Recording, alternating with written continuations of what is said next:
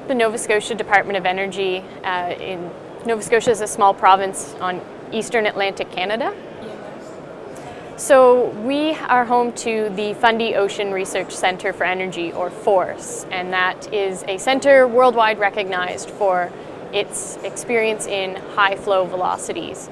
FORCE is also home to 4 developers from all over the world and are looking to test technologies of a larger scale, so 1 to 2 megawatts, and we hope to be the first home to the deployment of small-scale arrays in that area.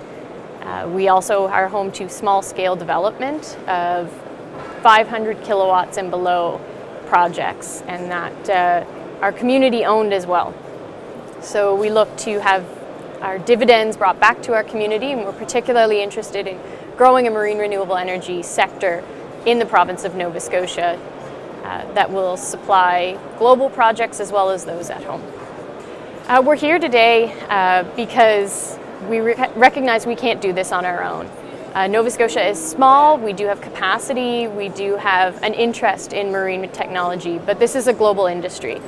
We have connections with the UK already, but we're looking to France and other places in Europe and throughout the world to benefit ourselves and to also offer our expertise to international markets.